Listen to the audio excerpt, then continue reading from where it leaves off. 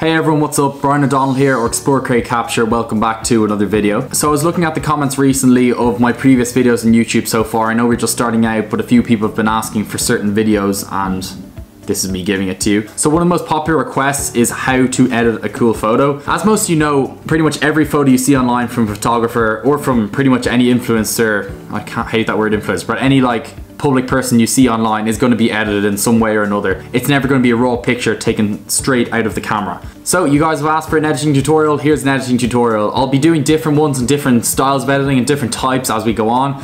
Today I'm going to be showing how to make your colors pop using Lightroom. I'm going to be using Lightroom Mobile for this, or I'm going to be using the iPad, which is basically the same as Lightroom Mobile, just a bigger version so it's easier to see. But you can also get it on the computer. The mobile version's free. I really recommend it. It's so good for editing. It has so many different tools and yeah, it's free. If you pay for the full version, it's not very expensive. I think it's like €5 a month and you get a ton of added features. The reason I chose is to talk about how to make your colors pop is because I was scrolling through Instagram. The amount of photos I see, you're probably the exact same, that you see a really cool photo, but the person's just gone saturation 100, clarity 100, everything just maxed out and it looks absolutely dreadful, especially the saturation part. So saturation basically makes your colors really colorful. Okay, so that sounds a bit weird. So basically it makes your reds look more red and your blues look really blue. And if you go too far, it looks absolutely dreadful. It looks so bad. Please don't oversaturate your photos, ever. I'm probably a crime fit every now and again, but I really try not to, you know, oversaturate because it's just, So with that said, I'm going to be showing you how to selectively saturate parts of your image. So using Lightroom, you can basically select the reds in a picture and choose to only saturate the reds, but let's say the blues won't be saturated. So the reds in the picture will appear really red, but the rest of the picture that isn't red will stay normal. So you can keep the balance between things you want to have bright and colorful and things you don't, instead of everything just... Alright, enough talking. Without further ado, let's go edit an image. Okay, so this is the picture we're going to be editing today. It's a picture I took about 2 or 3 weeks ago. I uploaded it to Instagram and it got a fair bit of traction, or people were really liking the picture, saying the colors are class in it. But this is the before picture. I'm going to be going from this plain picture, from this raw picture, going my step by step to get the final product. And I'm going through each step I take along the way to get from the before to after, and it'll look really sharp at the end. I hope. I hope I can do this. A bit more pressure in front of the camera to edit, but I think it'll be grand. Okay, so one of the first things I do when I start editing a picture is I crop it to the right size. So I usually do portrait shots because it can be uploaded to Instagram that way. So we'll flip the image first, get it upright. It's really tilted to the side there, so we'll straighten it up using the straighten.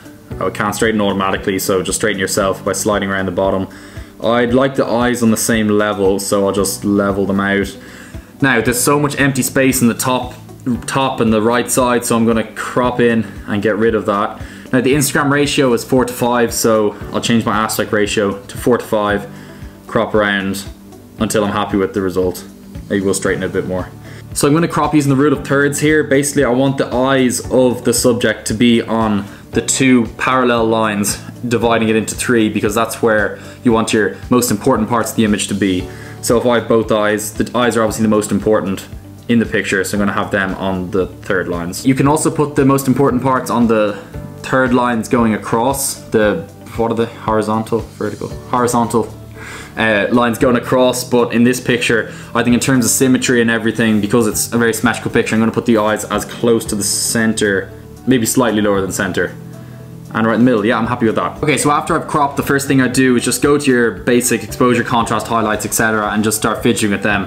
What I do is, it's probably not the most professional thing, but I use the slider, I slide one direction, I slide the other direction, see what looks best, and settle where I think it looks best. So we can see a little bit more of what we're looking at here. We've brought out some detail. This is the before, this is the after. As you can see, the shadows have been lifted. You can see more, so now you know exactly what you're going to edit. Okay, now I'm just going to go to the color section, see if it needs temperature. It definitely doesn't. I know beforehand it doesn't, but I still do the slide. I see it doesn't need a tiny bit, maybe a little bit warmer. I mean, it doesn't really make a big difference. Vibrance, slide up and down. This is exactly what I'm talking about with oversaturating. Look, saturation up. Oh, it's a cool picture. It looks so much better like unedited than it does with saturation cranked up. So don't oversaturate. Put the vibrance up a tiny bit, drop the saturation down to maybe -8, put the vibrance up to about 15. Yeah, cool. Okay, now I'm going to show you selective editing. So if you tap on this multicolored rainbow circle button thing, it takes you to this place and it has color mix there, as you can see, and I can tap between colors. I'm tapping between, oh, I'm not going to list all the colors, but yeah, you can see them. So basically, if I tap on blue color or dark blue and I slide this slider, the hue slider, it's going to change all the blues to pink. If I go this way, it's going to change them all to green if I go this way. And as you can see, nothing else in the whole picture is changing color apart from the blues. So this is really cool. This is what I was saying. You should, if you're going to saturate something, saturate a certain color, but don't let the whole image get saturated, because then it just looks mank. I just slide back and forth to see, does the yellow hue make a difference? Are yellows in the picture and are they changing anything? There's no yellows in this picture, so even no matter how much I slide this, it's not going to make a difference, so I can just ignore that.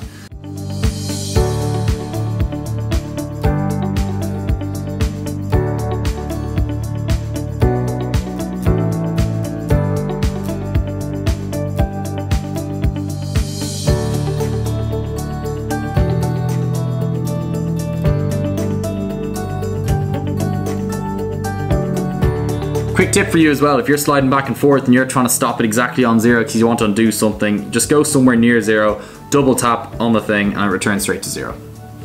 Quick tip. Okay, I don't know the order like proper professionals and everything do their editing in. I tend to go through my light, color and effects first, and then I do the tone curves and any healing or selective edits need to be done. So in the effects, I tend to just up my texture, up the clarity.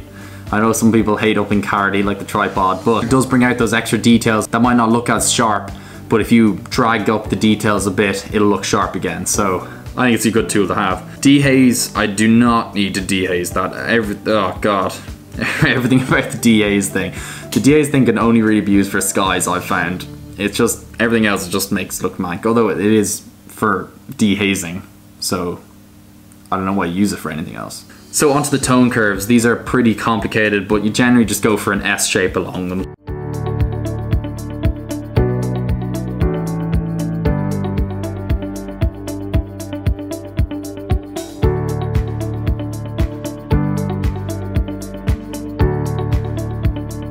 Now, selective edits, these are really cool. So we want to bring out the eyes in the picture, so we'll make a circular selective edit, draw it over the eye, go to light, bring the exposure up, see what the highlights do. Highlights will bring a bit of it. Highlights will bring a bit of detail back. Clarity does bring back clarity, but it makes it terrible. So we'll put a bit of texture in them. As you can see, dehaze doesn't work for any, oh god. It's like Avatar. As you can see the difference between the two eyes. One eye looks really sharp, the other looks dull and bland and blending in. So all you have to do, duplicate that brush, drag it over onto the other eye, and the same edits will be applied to that eye. And there you go.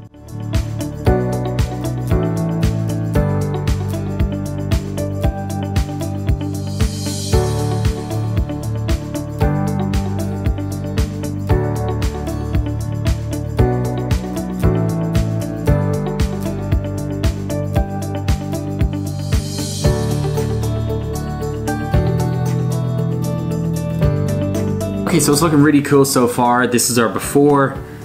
This is our after, and yeah, as you can see, the eyes are really blowing out at you at the moment. I've got that shadow across the balloons. I'm really happy that it turned out. Before, after. Before, after. As you can see, the blues have been saturated and luminenced up a bit, so they're more blue. Well, I made them a little bit greener, but like, yeah, they're still blue. As you can see, they've been affected. They're brighter now, but the skin isn't bright. The skin has stayed the same. You don't want to have a really blue eyes and then a really red skin because you've blown up the color of your skin right now. Like, so I wanted to keep the skin at the same color, same temperature and everything, but change the balloons and change the eyes. So I've just done the blues, raised them up, a few tone curves here and there, and this is what you end up with.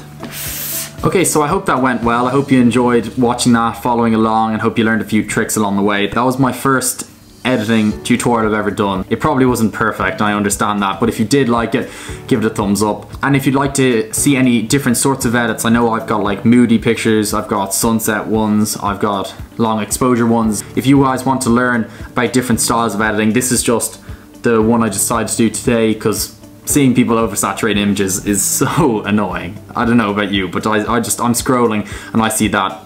No. Not like, nah, I'm gonna unfollow them, just nah, I might not like it. So I'm going to end the video by showing you some before and afters of other pictures I've taken where I've done selective saturation of certain parts of the image. They're usually my colorful images that pop out at you. The other ones I wouldn't tend to use saturation really at all. It's just about the bright, vibrant ones, happy ones, you know, so ones that remind you of summer. So before I show them, make sure to tap subscribe, comment what you would like me to do a video of next. Hope you like this video. I'll catch you in the next video, and hope you enjoy these before and afters. See you soon.